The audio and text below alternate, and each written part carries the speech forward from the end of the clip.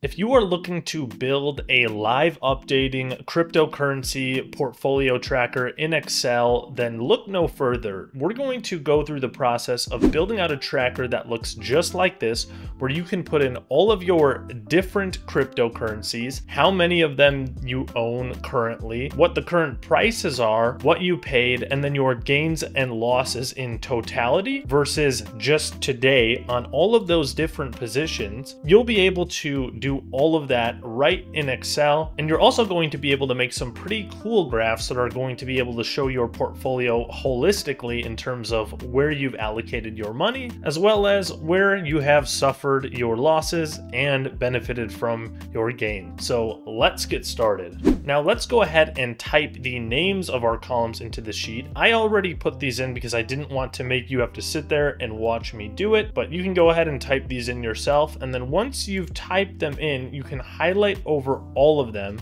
and hit bold, and then we can also go to the wrap text here, and then we'll hit center here and center here. So we've got them nicely formatted, and then above it we can add a little title to everything where we'll just highlight this whole area, hit merge and center, then we'll throw a nice little blue background behind it right here, and then we'll type in crypto portfolio tracker. There we go, and then you can bold it by hitting bold there. And I'm going to throw a border around that like this. And so now we have all of our column headers. Let's start off by returning some currencies. Let's start off first by assuming that you own a position in Bitcoin. So what we can do is type BTC USD. And then this is going to assume that you have a Microsoft Office 365 subscription. So if you do, we can go over here into data, and then while we have this cell selected, we'll hit stocks. Now that is going to go ahead and figure out that we're looking to convert Bitcoin to USD. So how many USD is a single Bitcoin worth? You could do this for the British pound or the Canadian dollar or different currencies like that. In this video, I'm going to stick exclusively to USD. Let's also assume that we hold some Ethereum and we want to see what that is priced in USD. So I'm going to type ETH USD, and then I'm going to hit stocks again. So we've found both. So now Excel recognizes both of these. Before we go any further, I want to add some functionality that's going to make all of this a little bit easier. So I'm going to highlight over all of this, and then I am going to go over to insert, and I'm going to hit table. And I'm going to say, yes, my table has headers, and I'm just going to hit OK. And I don't really like how all of this looks. So what I'm going to do is hit this arrow right here. Then I'm just going to go to clear. So it's going to clear out all of that weird formatting. Then I'm going to basically make some of these a little bit smaller just so we can get everything back on the same sheet again.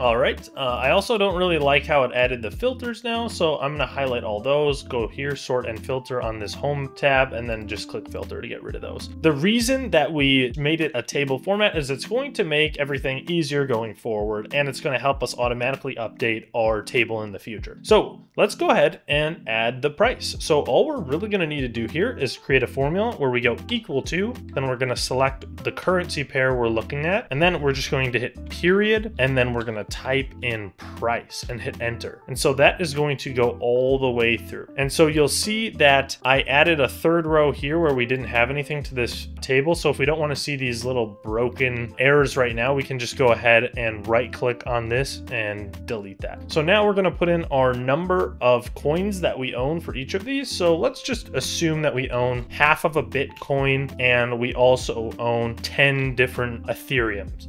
So now we can go and calculate what is the total value of this position. Well, that's just going to be equal to the current price multiplied by the number of coins that we own. So there we go. Let's hit enter there. and we can see we own 49,000 of Bitcoin and about 27,000 of Ethereum. So this is where we would put in what we paid per coin. So if you bought everything at the same time, then it's easy. You can just go into whatever brokerage or app you use to buy it and figure out what you paid per coin. If you bought them at separate times or in different apps, you'd have to basically do a weighted average to figure out what was the weighted average price you paid per coin. I'm not going to go into depth on that right now. So let's say that our Bitcoins we bought for $60,000 and our Ethereum we bought for $4,000. I'm going to make this into the currency format real quick. There we go. Now we can figure out what is the total cost that we paid for these positions by just simply taking the number of coins that we own and multiplying that by the price that we paid per coin. Hit enter there. And so we see we spent 30,000 on our Bitcoin, 40,000 on our Ethereum. Now we can figure out what is our total gain or loss on these positions since we purchased them. That is just going to be equal to the total value that they're currently worth minus the total cost. So we see we're up 19,000 on the Bitcoin and we're down 12,000 on the Ethereum. Now let's figure out what was our total gain or loss each of these positions in a percentage form. Well, that's just going to be equal to our total gain or loss divided by the amount that we spent on them initially, the total cost. And we'll see that we are up about 64% on the Bitcoin and we are down about 32% on the Ethereum. I don't like how this looks. I'm going to turn it into a percentage and I'm going to add a few decimal points there. Now let's look at our daily gain or loss on these positions, which is just going to be equal to, we'll take the currency value here, and then we're going to hit period, and then we'll type in change. And we see change pops up there. So if I hit enter, now we'll see we lost $69.56, or we gained $69.56 today per Bitcoin. So that's how much the price of Bitcoin went up today. That's how much the price of Ethereum went up today. But we don't own one Bitcoin. We only own a half of a Bitcoin. So let's multiply this by the total number of coins that we own. So multiply by this cell here, number of coins, and hit enter. And we also own, 10 Ethereum. So this formula automatically updates for both. So we're up to date right now. Now let's figure out what is our daily gain or loss on each position in percentage terms. So now we can just take equal to, go hover over that currency, hit period, and then we'll do change percentage. So I'm going to double click that and hit enter. So Bitcoin, the price of Bitcoin is up 0.1% today, while the price of Ethereum is up 0.06% today. So one thing I want to do to make these values pop a little bit more is I want to add some conditional formatting so we can see whether we're up or down. So I'm going to highlight this whole range here, and I'm going to go actually 2 rows below, and you'll see why in the future. So I'm highlighting all 4. Then on the home tab, I'll go to conditional formatting. I'm going to go to highlight cell rules, greater than. I'm going to put 0 here. So for everything that's greater than 0, I want something to happen. And I'm going to go to this custom format right here. And in this font tab, I'm going to grab this nice dark green. I'm going to hit OK and OK. So now all of the cases where we're up, we're going to see a dark green. Now we'll go back to conditional formatting. While we still have that highlighted, we'll do less than, we'll go 0. And then we're just going to hit red text right here and hit OK. So now we're going to be able to really easily see where we're up or down on any given day or over time. Now let's take a look at the 52-week highs and lows. This will give us a little indication of basically where the current price falls relative to what we've seen over the past year. So now we can hit equals, and we're going to go all the way over to this currency again, hit period, and then we'll type 52 week, and we'll just select 52 week high, hit enter, and then we see this option for 52 week low here. So let's do the same thing, equal, and then we'll hit a period here, and we'll just select that 52-week low. So now we've seen their whole range. The one thing I noticed with some of the currencies is that these 52-week highs and lows aren't always accurate. Like Bitcoin definitely didn't go to 231 in the last year. It was never that low. So I would say that you should not trust these values blindly. I think the 52-week high is accurate, but definitely not the 52-week low. So now let's also, one thing that I think would be a value add is to put in what brokerage the currency is held in, right? So you might have them in different places. And so the idea of this tracker is like to have one central place where you can see everything. So let's say that we had an interactive brokers, which I'm going to talk about in a second, and then some in Coinbase. So let's put those as the brokerages for now. Okay, so we've got sort of a good build out of, let's say, just these two positions. And now we want to see some holistic views of this portfolio. So let's have a new row that's total, and let's just make sure that that is bolded. And I'm going to go ahead and I'm going to just grab this whole table like this and add a thick outside border to the whole thing to make it look better. And then I'm going to go highlight this as well and add a thick outside border to the whole thing. Now let's go through and add some total portfolio values that I think will be useful. So let's equal sum right here. So we want to find out what is the total value of our whole portfolio and hit enter. So right now it's worth $76,000. Then let's add a new value where we sum the total cost. So now we know we spent originally $70,000 on crypto. Now let's go and add our total gains and losses over time. So this is just going to be equal to, and we can find it as this total value minus the total cost and hit enter. So we can see we gained 19,000 on the Bitcoin, lost about 13,000 here. So net we're up about 6,000.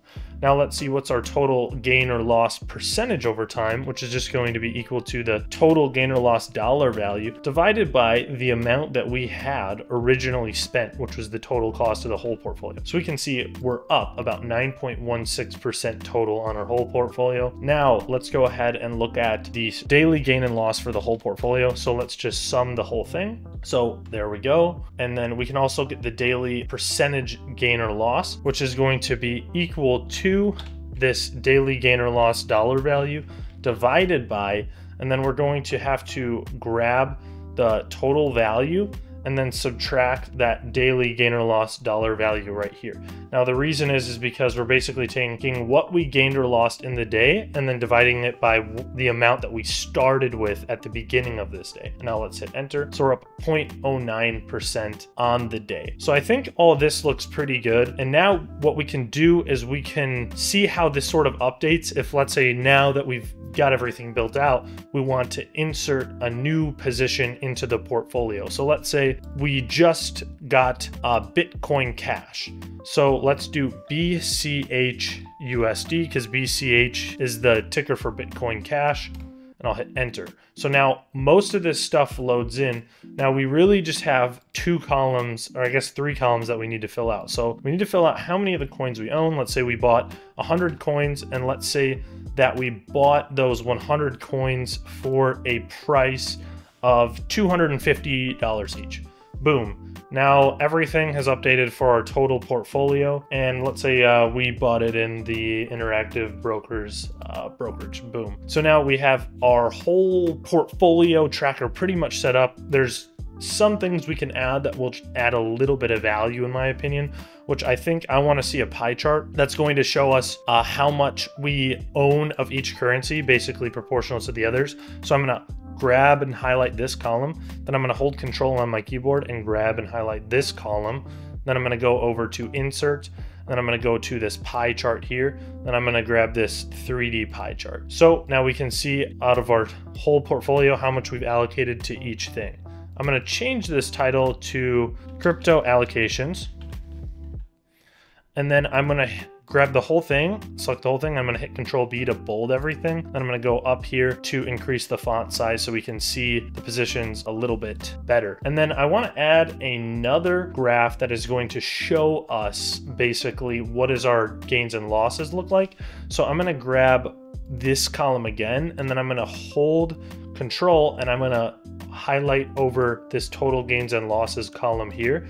Then I'm going to go to insert and I'm going to go to recommended charts, and I'm going to grab that first one there and hit OK. Now I don't like how this one we can't see it, so I'm going to double click on that.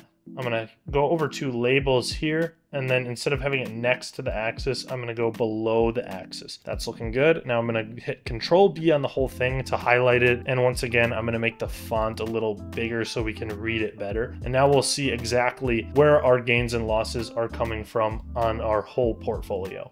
And if we want to update this data live in real time, we can hold Control Shift and then hit F5 to get the refresh of the prices at any given time. And then also, if you're curious about seeing what might be that I found the lowest crypto fees, you can go to this link, which I'll put in the description and the pinned comment, that allows you to make purchases or sales for very cheap. And you can also go to the link in the description or the pinned comment to download this tracker for free, where I've included a button that you can just click to go see these pretty cheap fees that you can trade with using this brokerage service. So I hope you enjoyed the video, and please subscribe for more just like it. Thank you.